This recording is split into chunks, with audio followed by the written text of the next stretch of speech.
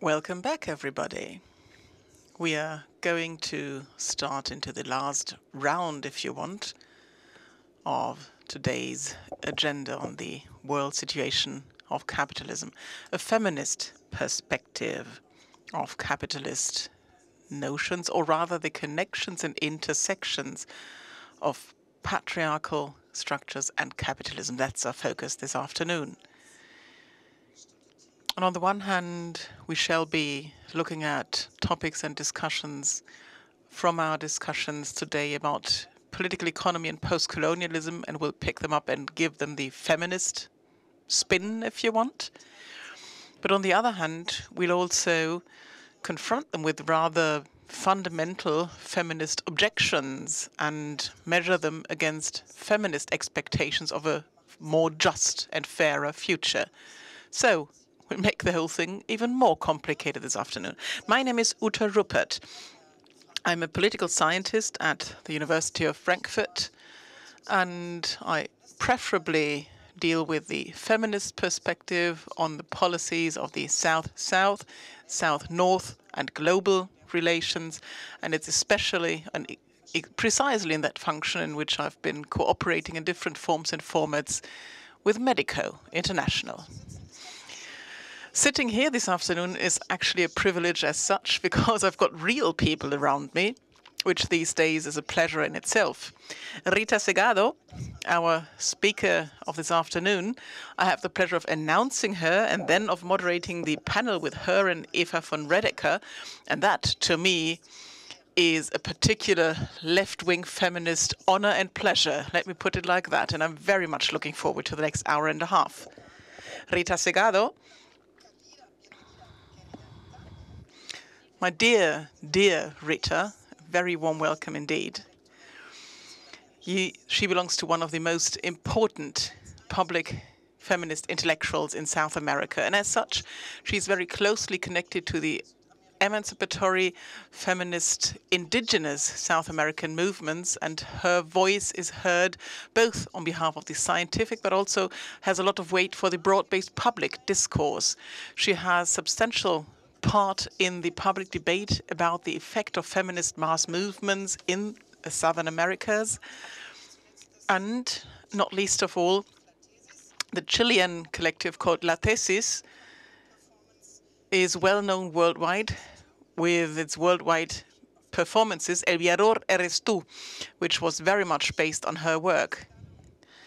In scientific terms, Rita Segato for decades worked as a professor of anthropology, mostly in Brazil.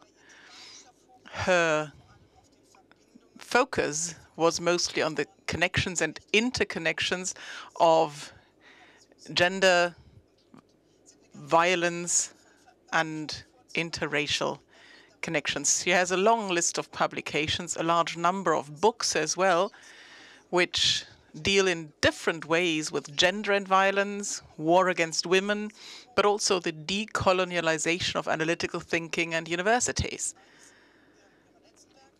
One of her latest publications from 2018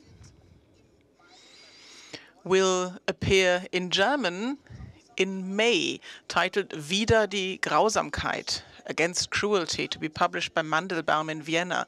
The original title is the Counter-Pedagogics of Cruelty. As I said, available in German as of May. And the subtitle of that book says, For a Feminist and Decolonial Way, again refers back to her criticism of the violence of oppression and subjectivation and her thinking in terms of feminist ways out into the future. And we are very much looking forward to hearing an excerpt from her current considerations. And dear Rita, once again, a very warm welcome. And now the floor is yours.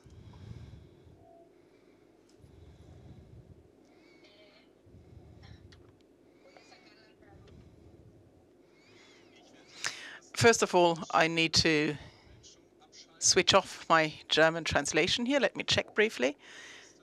Where is it? There we are. Sorry about that.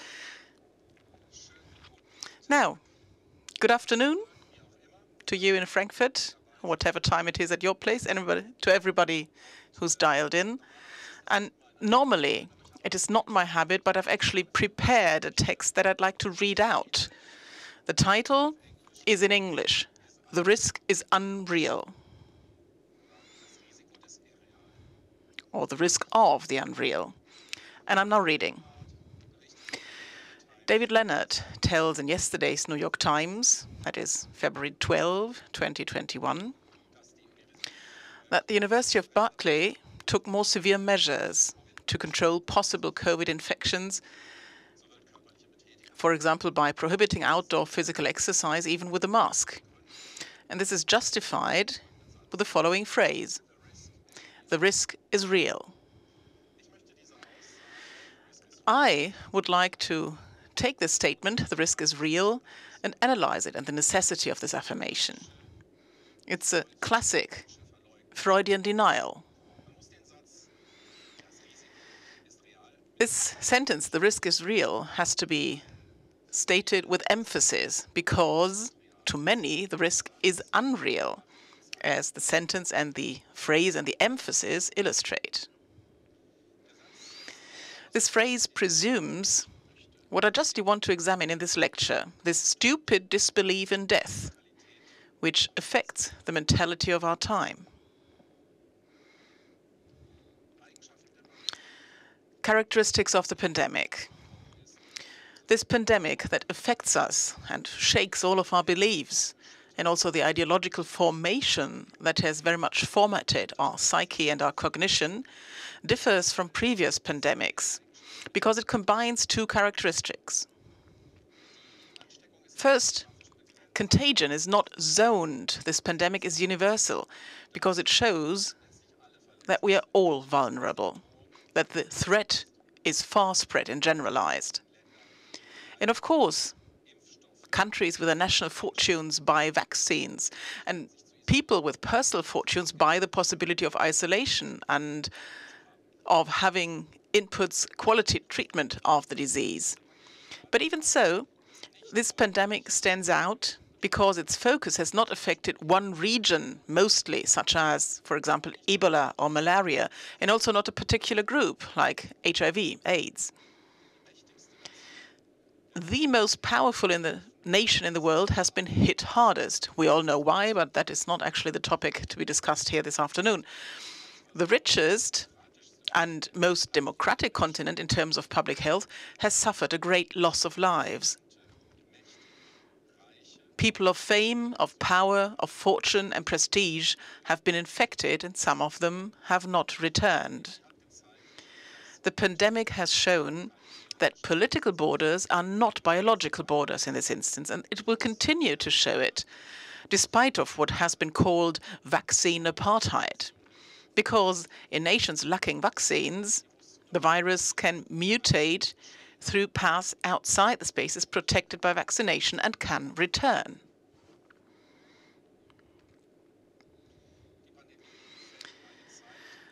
This pandemic occurs at a time when what I've elsewhere called Western control neurosis had reached a peak.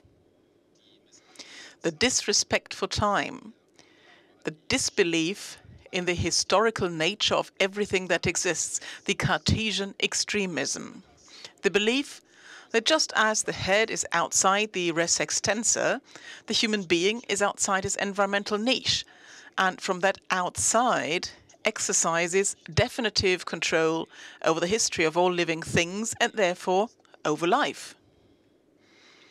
The pandemic happens to a human being,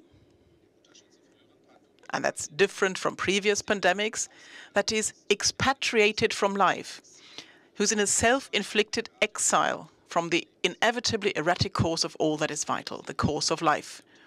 And thus, it cancels everything that is indeterminate and uncertain. Now, the combination of these two characteristics of the contemporary pandemic event destabilizes the beliefs of our age. They are part of the great scanner that, in the form of the pandemic, flies over the world, showing the hidden structure, its skeleton. It's something like an eruption of the real. It corrodes the fantasy of omnipotence, which is typical of the apocalyptic final capitalism of our time. It could lead to a reset, to a reinitialization. But it is within the system itself that we have the antidote. An antidote against this revolutionary skill that this pandemic proves to have. It is within our system itself. It's already there. Now about the fatal disbelief that we die. Some aspects of the pandemic itself feed the distance and the disengagement with the transition which is inherent in the decay of life. The contact we have with this experience is televised, is mediatic, is telematic. We experience it everywhere. And unlike in all previous epidemics, we do not actually see people die. And nor is death fit to be represented in the plastic arts. It's not pictorial. It cannot be rendered in statues. The process of dying equally is not exposed or recorded in paintings and pictures that will pass through time, as was the case with the classical plagues of the past. We do not see death arrive in the suffering, stained, sore bodies, nor does our gaze rest on corpses disfigured by pain and disease. All we see is aseptic hospital facilities and the sick connected to machines and enclosed by plastic partitions. Distance. At the most, we see coffins on cemeteries, or already crosses in the graves. This also affects us at a time when virtuality has taken over communication and even makes use of it so that many of us can work. Virtuality has become an imperative. Already 25 years ago, in 1995, when what was then called chat rooms had only just been invented, I spent a few months observing the conversations there on what was apparently an innocent topic, religion. And I concluded that virtuality would have a bad effect on sociability. The interactions I observed and accompanied in that early period of virtuality revealed the omnipotent character of the contemporary internet-using subject and his telescoping, so his capacity of looking on something from afar. In my analysis, the possibility of pretending that the body can be discursively invented in the cybernetic environment gives rise to a feeling of omnipotence and multiplies the aggressiveness of the subject. And this contemporary symptom, that's what I concluded in that text from the time, results from the pretension of the interlocutors in cyberspace to dialogue as if the body did not exist. This is a specificity of the contemporary Western subject, akin to certain types of technologies, both communication and warfare. And they promote or facilitate such a positioning of subject that they can pretend not to feel the limits imposed by the materiality of bodies. And that is their own bodies and those of others. And that is because the body is the first other, the first experience of the limit, the first scene of incompleteness and lack. And when this limit is forecluded, and this foreclusion is even potentiated and stressed and exacerbated by a technological device, then all other forms of otherness cease to constitute the limit, which the subject needs to qualify literally as a social subject.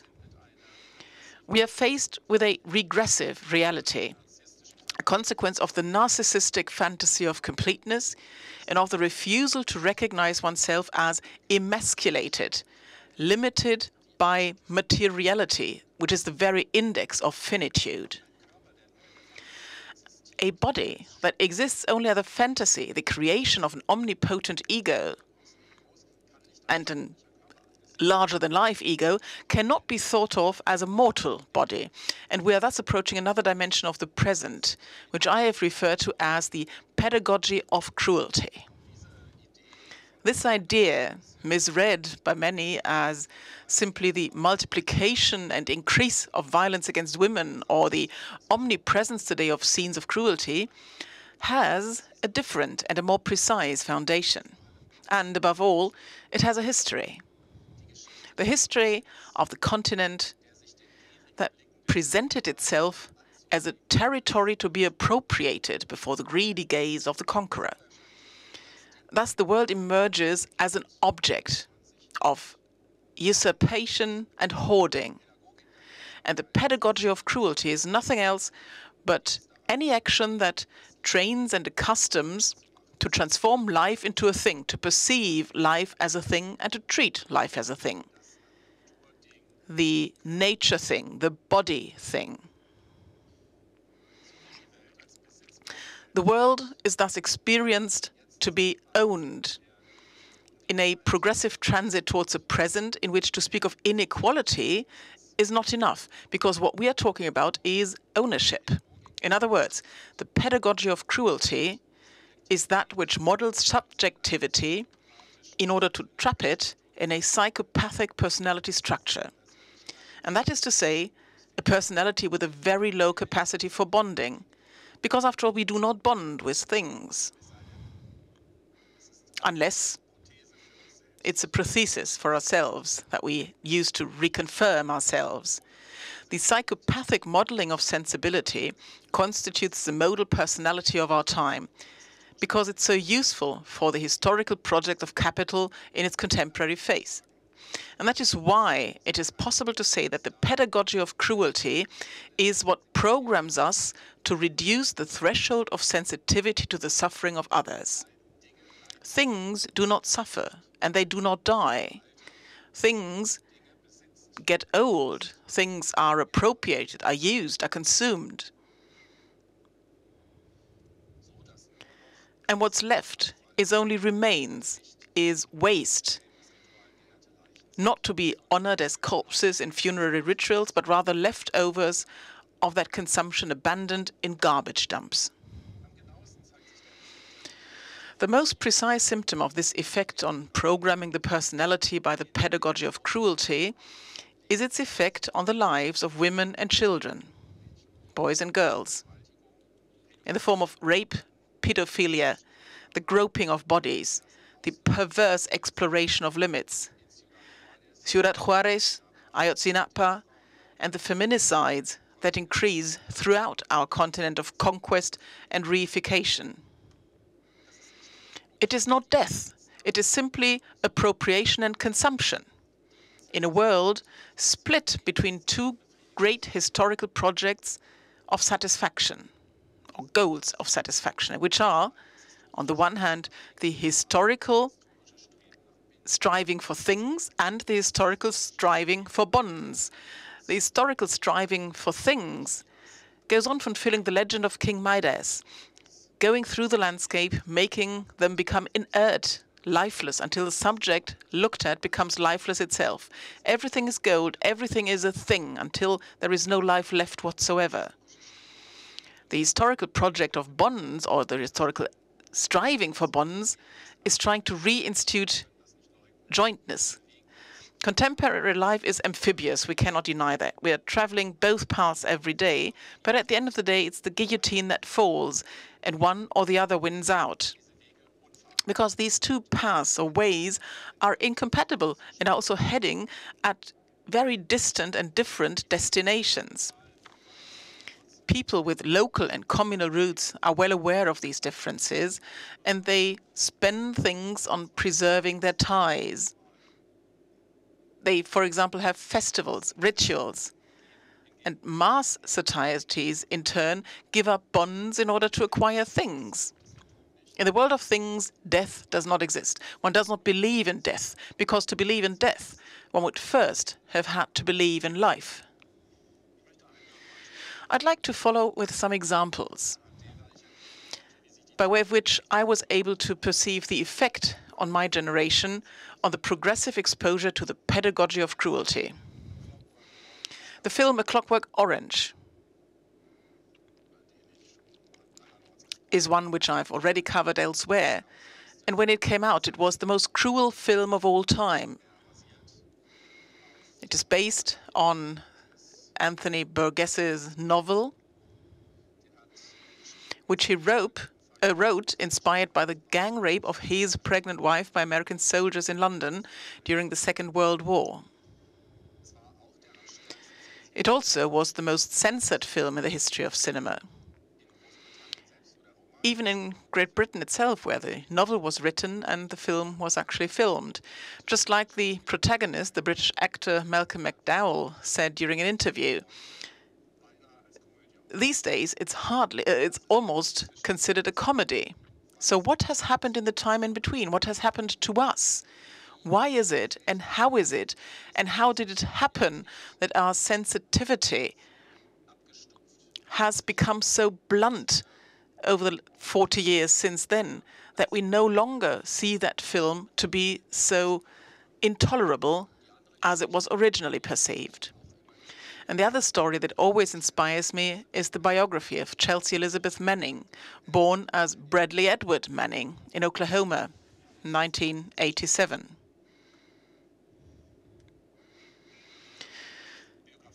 In his biography, we can read quite a few things and tell from it what really also is relevant for us. In an interview published by the New York Times, Manning says that from a very young age onwards, he perceived that in some indefinable way he was different from other children.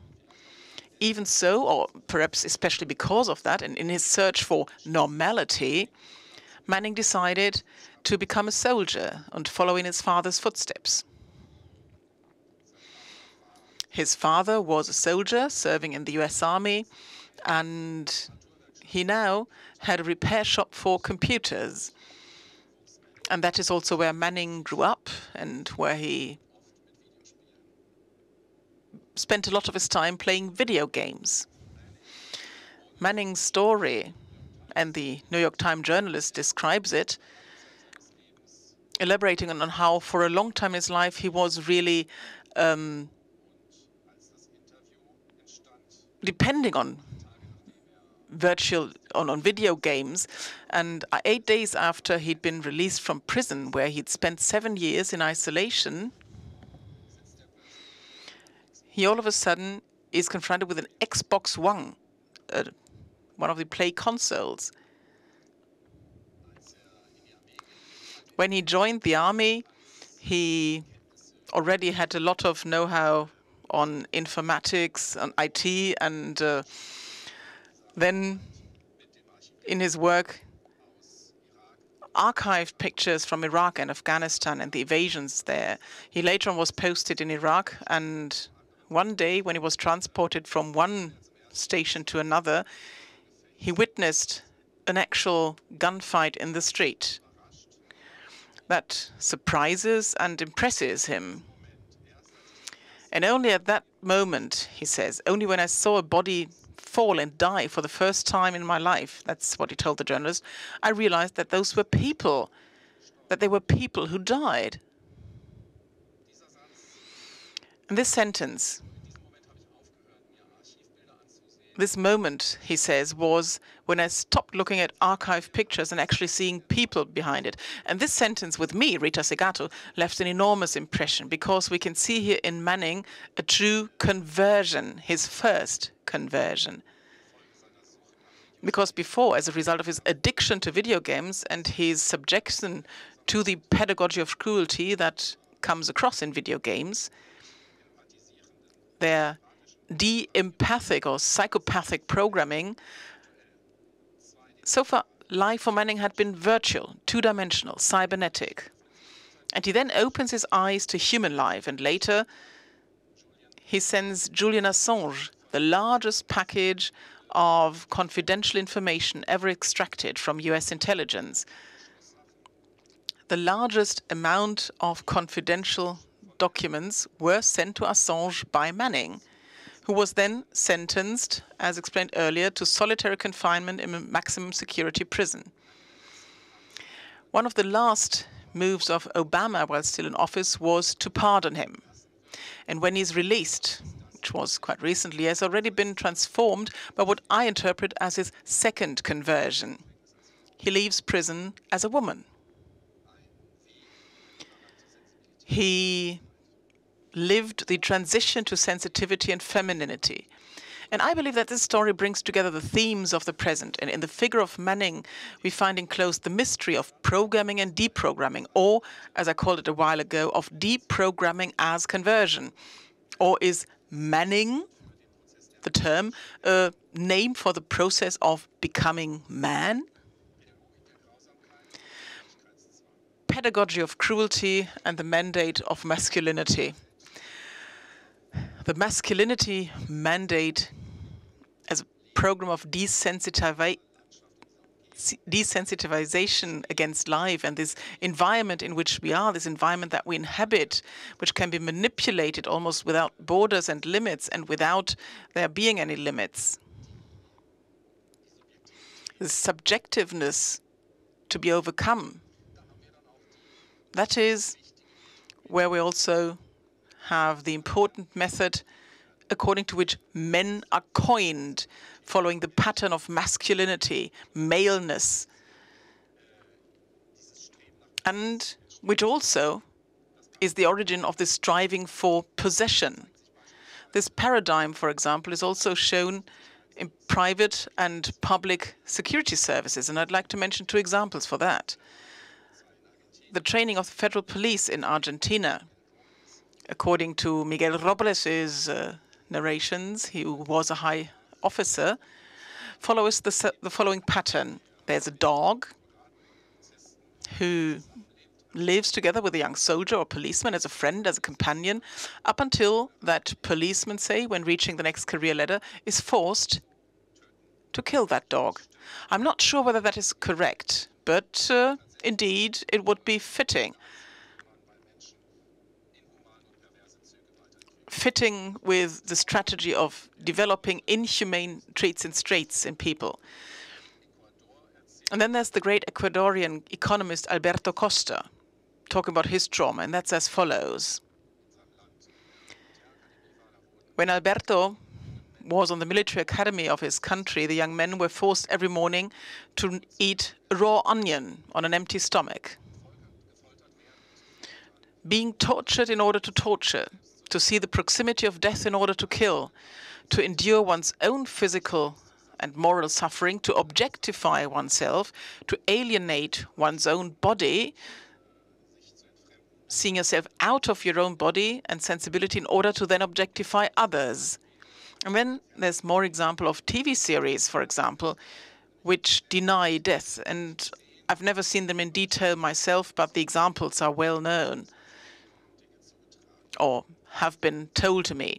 Game of Thrones, the most expensive and most viewed and highest rated television event of all times on television. There's one of the central characters, Jon Snow, who dies in the middle of the story. And in the next season, he's resurrected. So there is no death. Then there are the Marvel superhero movies. The villain annihilates half of the living beings, half of the human population, but also other beings on the planet. And then in the conclusion of the saga, the superheroes manage to bring back all the dead people, and amongst them some of the superheroes. They all return to life. So in reality, they had never been dead, but only blipped out, erased, so to speak, and they can return. So again, there is no death. Then there's Star Wars. Or at least bi-dimensional death doesn't exist, to put it like that. Then there's Star Wars. Princess Leia returns in the last episode, the 9th. And by the way, that one I have seen. Just as does the Emperor Palpatine, the great villain, without explanation, just because it fit the plot. And so we return to the disbelief of death. The pandemic uncovers that communication cannot simply be reduced to words, to the bi-dimensional. We believe we communicate because we talk, but in the life that we lead with video conferences, sharing it with each other, that's where the image, the picture, is a two-dimensional projection, and speech is at the center. But all of that is filtered through the audio functions of our computers. What we perceive is that something is missing. Something emerges which we hadn't known before, some co-presence, a co-bodification, say. But there are other things missing. We see this impulse of the mass, irrational, suicidal, and at the same time reactionary, conservative, fascist. We are not listening to reason or to preferably preserving our body, possibly because this body doesn't even convince us that we're actually alive. We've got this intensive wish to be lost in a mass of people, because especially in order to feel alive, especially at a moment when control of our bodies seems so difficult and is so difficult. This thing called life makes it impossible to us to be and show solidarity, to be altruistic. On feminism and the reality of feminism in Latin America, let me say in conclusion that it has become a movement.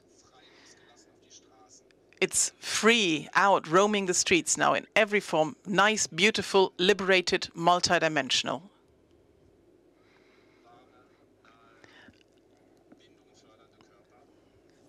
Warm, bodies binding in a state of liberation. Now in the pandemic, we are wearing masks. And this still goes to show that there is an altruistic pact, an altruistic alliance, and that there is life in the face of death. Y he terminado. I'm done.